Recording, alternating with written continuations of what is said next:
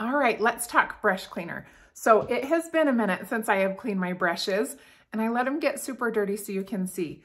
I had never cleaned my brushes before this product because I kind of thought it was hard, kind of a pain in the bum, the soap and water. So this is what you do. You take the brush cleaner and any brush and you spray it on the brush or on a cloth. You can use a paper towel or a cloth, and then you're just gonna swirl it on your towel or paper towel, like I said, and it's going to, here's the cool thing. So not only is it getting the makeup out of there, but it is antibacterial and it conditions the bristles. So you're getting like super bang for your buck, which is so nice. Okay, let's see how those are like white and shiny and good now, and you don't see the makeup down in here. So you can do this to all your brushes. The best part is zero dry time. I can use this brush instantly on any of my customers, on myself, on a family member, and I'm just good to go. See all that it got off? Isn't that crazy? So I will obviously be doing all of my brushes because it has been a minute, but let me show you how to also clean your compact.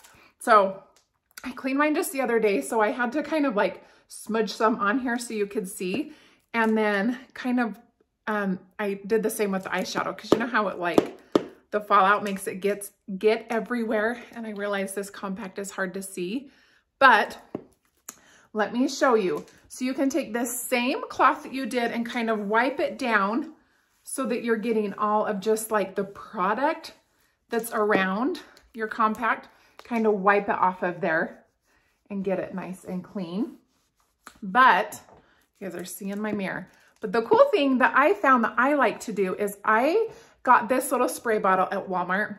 It was like $1, and I fill it with rubbing alcohol, and I will spray down all of my makeup with rubbing alcohol, and it's going to sanitize. I can also take so these alcohol patches that like doctors use, you can buy these in bulk on Amazon, and that's what I did.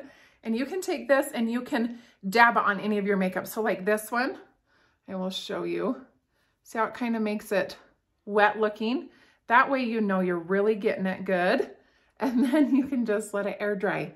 So if you haven't cleaned your brushes in years, like I think most people haven't, you need this brush cleaner. It works with any brush and it's so good. And also if you're not cleaning your makeup, what's the point of cleaning your brushes, right? They kind of go hand in hand. So if you have questions, reach out to your artist, but this is a must for any makeup bag.